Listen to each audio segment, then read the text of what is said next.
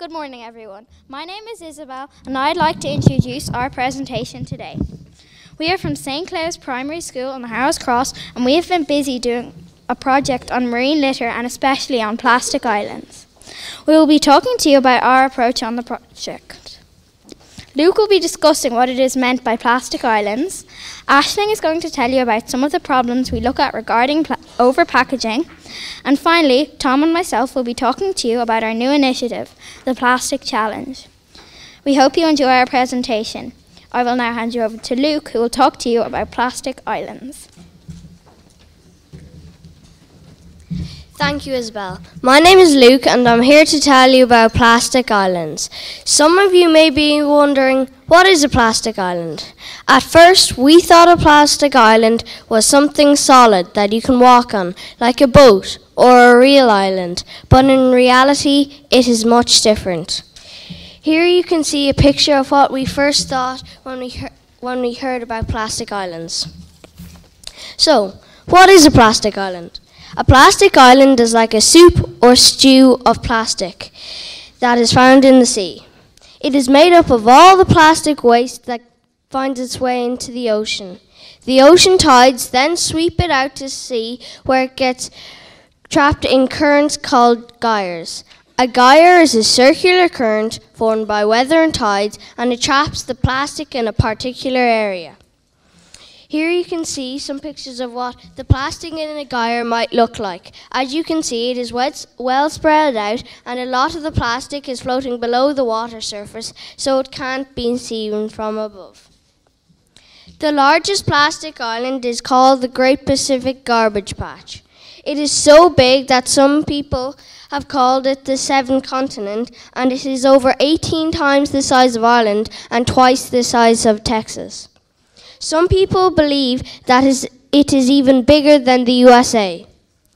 You can see in this picture that the plastic island is huge, and it is spread over a massive area. You might be wondering how all this plastic gets there. Well, did you know that 80% of marine litter comes from land-based activities like littering in towns and cities, overflowing litter bins, and microbeads in cosmetics that are washed down the drain and toilet, or from lost shipping containers. The problem is that the plastic in the ocean never actually biodegrades. Over a long time, it is worn down into smaller and smaller pieces called microplastics. These tiny pieces can then be eaten by fish and other marine life and can be very harmful. Scientists believe that 1 million seabirds and 100,000 marine mammals die each year because of marine litter. This is something that we think is terrible and should be stopped. Now I will hand you over to Aisling, and she will talk about some of the problems that we discovered in our investigation. Thank you, Luke. In our class, we were shocked when we found out that 70% of marine litter is made out of plastic, so we tried to look at the different causes for this. We discussed where most of the plastic comes from, and we agreed where one of the biggest problems is the amount of plastic packaging on everything we buy. The production of plastic worldwide has increased from 1.5 metric tons in 1950 to 230 metric tons in 2009, and the problem is getting worse every year.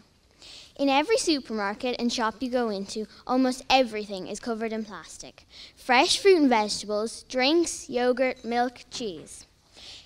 Many pieces of fruit and vegetables are in a plastic tray which is then covered by one or two layers of a plastic film that is often not recyclable, like you see here. In the past, it may have been possible to buy many more loose fruit and vegetables, but now supermarkets are selling all their products covered in plastic because they think it's more convenient. However, we think that if people knew what a problem this is for the environment, they would think twice about buying so much plastic. People need to be given a choice by supermarkets to shop more responsibly and buy less plastic. So, to help raise awareness about this problem, we decided to investigate how much plastic waste our school community is creating. So, we got all the classes in our school to bring in their plastic waste from home each day for a week. Then our class went around, collected, bagged and stored the rubbish so we could show our school how much plastic we use.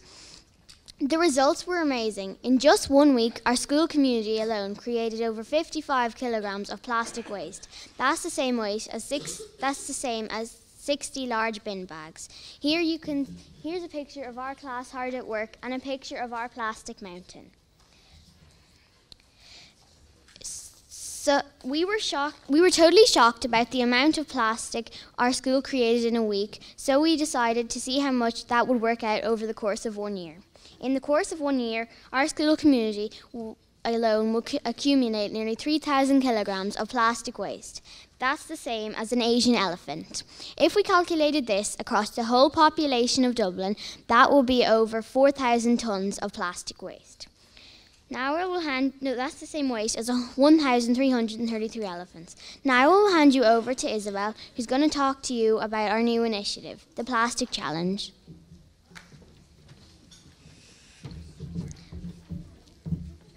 Thank you, Aisling. We were really concerned about the results of our plastic collection and shocked at the effects of all this plastic waste on the marine environment, so we decided that something had to be done. We looked at what we could buy in a supermarket without any single-use plastic packaging. Well, we figured very little. The first thing we decided to do was write emails to the main supermarket chains and shops, Aldi, Lidl, Tesco, SuperValu, Dunnes Stores, Spar, etc., to complain about the amount of single-use plastic packaging and ask what plans they had to reduce it. The replies we received did not really inspire confidence. Dunnes Stores told us that they would pass on their comments internally. Tesco said that they would pass our comments on to the suppliers. Lidl said that they had taken our feedback on board for future use, and Aldi told us they were committed to working with their packaging partners to improve their packaging in order to minimise its impact on the environment. We were not really happy with any of these responses as they stopped short of saying that they would actually remove plastic from their packaging. We also wrote to Food Dudes about the same problem. We discussed in class some different actions we could take part in to encourage people to use less plastic, and that's when we came up with the Plastic Challenge.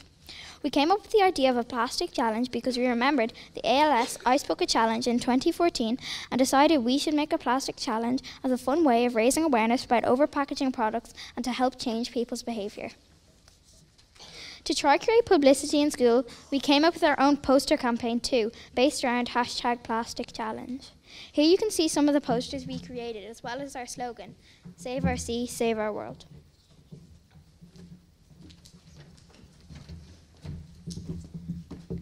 So you're probably thinking, what are the rules of the Plastic Challenge? Not buying any single-use plastic for 1 week, or not buying anything containing the top 4 items: plastic bottles, street wrappers, lids and bags. These were the top plastic items found in the 2014 Big Beach Clean in Ireland. We hope that people will tweet pictures of their plastic-free shops using the #PlasticChallenge as a way of raising awareness.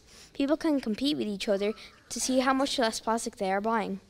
We know from our research that this is a difficult task, but we think by taking part in this challenge, people will start to realise how dependent they are on plastic.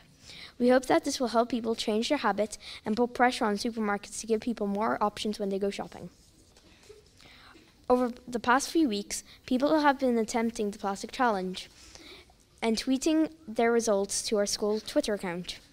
It has been a really difficult challenge to compete, but it really got us and our parents thinking about all the unnecessary plastic that is in our supermarkets, and we hope that more people will try it themselves. Here are some tweets that people have sent in.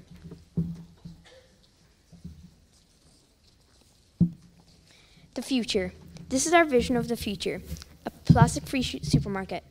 In Berlin, there is a packaging-free supermarket, which we thought was awesome, how you don't have to use any plastic and still have a normal shop.